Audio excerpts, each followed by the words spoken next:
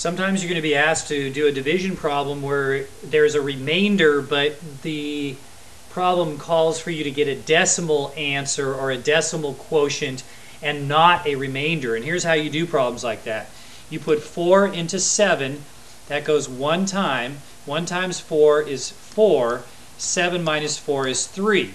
Now normally you would just put remainder 3, but we can't put remainder because we want a decimal quotient.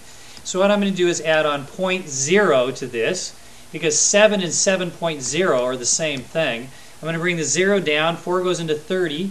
Oh, I put the decimal point up at the top like I always do in decimal division. 4 goes into 37 times. 7 times 4 is 28. Subtract and get a 2. Well, I can't put a remainder 2, so I'm going to go ahead and put another 0 on here because those zeros are free. 4 goes into 25 times. 5 times 4 is 20. And finally, I have no remainder here, so my answer is 1.75.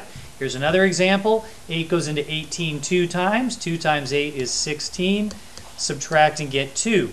Cannot put 2 remainder 2 for this type of problem, so I have to put 0.0. I put a decimal point up at the top. I bring down the 0, and 8 goes into 20 how many times? 8 goes into 22 times. That's 16, right? Again, and we get 4. Now let's add another 0 on. 8 goes into 40 5 times. 5 times 8 is 40. And finally, I have no remainder, so the answer is 2.25.